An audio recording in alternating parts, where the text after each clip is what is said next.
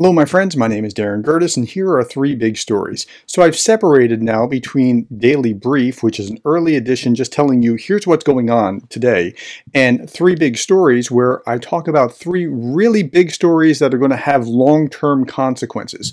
So I was following to see what was going on with Zaluzhny. There's no real movement there, but I did stumble across this interesting article that this is Ukraine Forum, Ukraine's defense industry, Ukraine's defense forces eliminated about 384,140 Russian invaders between February 24th, 2022 and January 30th of 2024. Well, what does that mean? So there's 705 days between those two dates. And then if you take 384,140 divided by 705, you get an average of 544 Russians eliminated. That doesn't mean killed. That means killed and wounded off the battlefield each day. And then if you look at 24 days between now and February 24th, that's another 13,000, but that's at 555, and we've been at like 700 to 1,000 each day. So it's very likely, and so if you just go to 555, you're almost at 400,000, and you're probably going to pass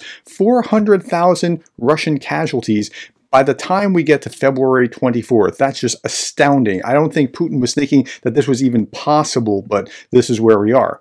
Okay, at the same time, what's going on in Ukraine? Ukraine rises to place 104th in the Transparency International Corruption Perceptions Index.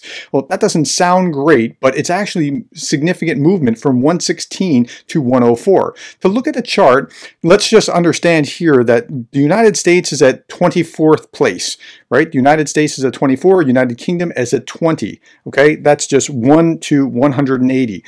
Ukraine has gone from 116 to 104. So it is now at 104. It's just past Bosnia and Dominican Republic and Egypt, Nepal, Panama, Sierra Leone, Thailand, Ecuador, Indonesia, Malawi, Philippines, Sri Lanka, and Turkey, where it's gone from 116 down to 104. Where is Russia? Well, Russia's down at 141 out of 180 nations in corruption.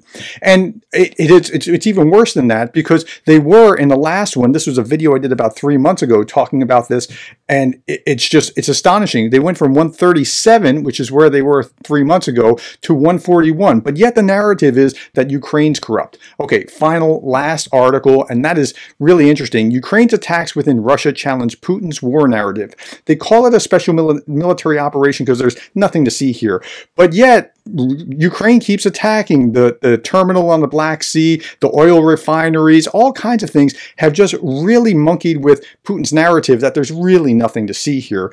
And that's a big story because it's going to have a significant impact on him in the presidential election. Yes, he'll win the presidential election. I don't doubt that that's going to happen, but it's really giving him a hard time. Okay, those are the three big stories for today. Thank you for your time, and thank you for being the kind of person that cares about Ukraine.